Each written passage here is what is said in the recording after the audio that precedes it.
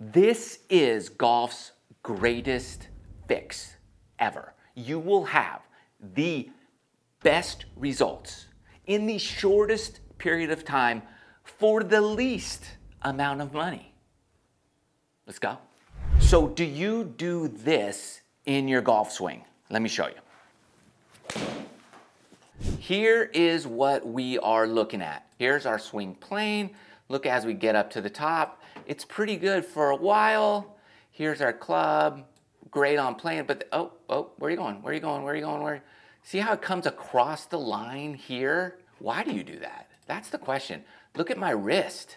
You see that wrist cupping? How do we get rid of that? Look at that. Look at that. And then you yank that down. Look how steep this is. We don't want that pointing there.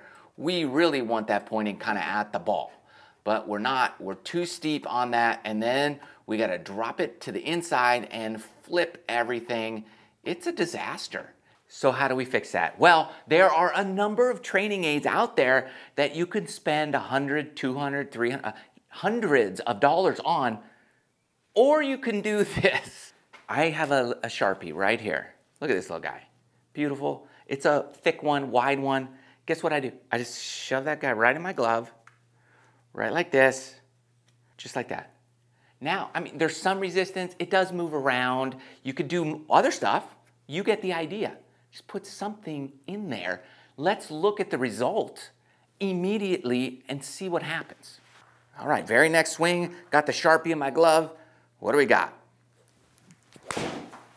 That felt weird. Let's see what it looked like. Let's look at this. Oh, look, flat wrist. Flat, it's flat now. Did I come? Oh my goodness. That's perfect. I didn't come across, oh my goodness. Where's my swing plane now? Oh my goodness.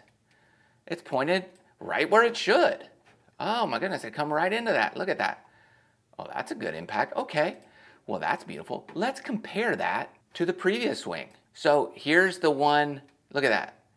This way across the line versus Sharpie in there, perfect. Look at that. That drops right in there. This one gets really loose at the top, way across the line. You can't play golf like that. Look at this.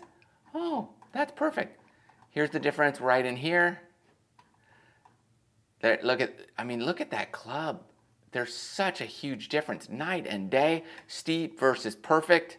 I'll take perfect any day of the week, if you ask me. All right, so you've got the Sharpie in here. Now, here's a couple things you've got to know as you do this. One is, it's gonna feel weird, and when you're doing it, you're probably not gonna hit great shots, but keep at it, because it's gonna help you get better. Two, as you come back, here's what I want. You're gonna learn proper wrist cock, because most people wrist cock this way, and they cup a little bit and they do that, because that just feels like the wrist cock when you're in this position. But in reality, that's it, and it really feels like that club's going way behind you. All because you've got this. Now you know that this is proper wrist cocking, not this. So get yourself a little Sharpie, put it in there, and hit some shots. You will be amazed at the results. Then, before you click off, you gotta know this when you go to the course so you can do it when you're playing. Now, here's what's awesome. Let me show you the differences here of actually what's going on in terms of your swing path. When you do what you normally do, this is what's going to happen with your swing. Because we're looking at specific numbers here. Look at my club path. It's 3 degrees inside out. That's a lot.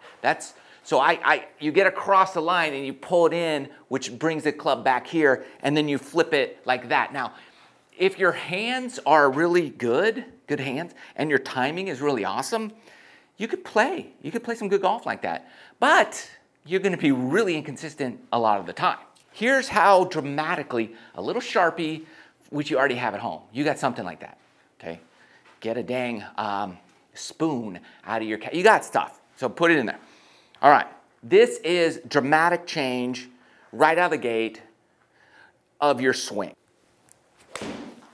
So let's look at my club. Oh, Look at this. Club path is 0.4. My face is 0.6. It curved 1 foot to the right. A 1 foot.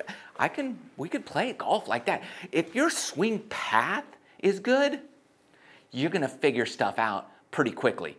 Maybe you're leaving the face open that day. So guess what? Oh, just aim a little left. At least your path is consistent.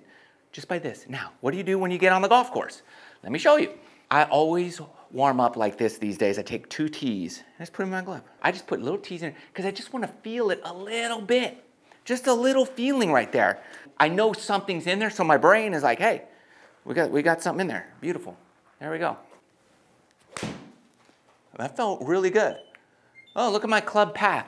Okay, good. 0.8. That's perfect. You see, oh, but my face was open. Well, guess what? Like we just talked about, you can deal with that on the golf course. Just put your tee right there. Do a little practice swing. You know, do your thing. Take it out so you're not cheating, and then you're good to go. Now I've felt it. That's my pre-shot routine. We're good to go. Little 1.8. Okay. So I went for a little draw. As you get comfortable with it, you'll get better and better and better, and you'll be amazing. Your club path will be perfect. And it's all stemming from getting too loose, as they say, at the top of your swing. Quickest, easiest, fastest results, cheapest price. Can't go wrong. Give it a try. Thanks for watching. Love you guys. See you next time.